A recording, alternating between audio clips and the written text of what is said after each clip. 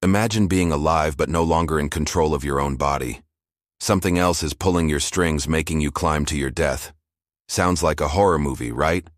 Well, for ants in the jungle, it's a terrifying reality. And the villain?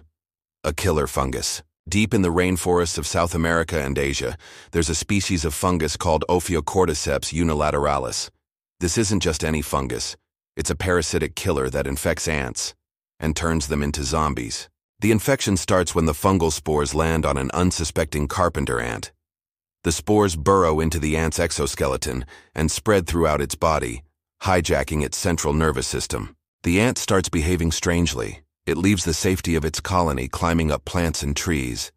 It finds the perfect height, clamps its mandibles onto a leaf or branch, and then it dies. Studies have shown that the fungus doesn't actually infect the ant's brain, it wraps around it instead. It controls the ant's muscles directly, like a puppet master. So the ant is aware of what's happening but totally unable to stop it. That's next-level horror. Imagine being conscious but completely unable to control your body, slowly walking toward your own doom. A mind-controlling fungus that hijacks your body, forces you to your death, and uses your corpse to spread itself. It sounds like something out of The Last of Us.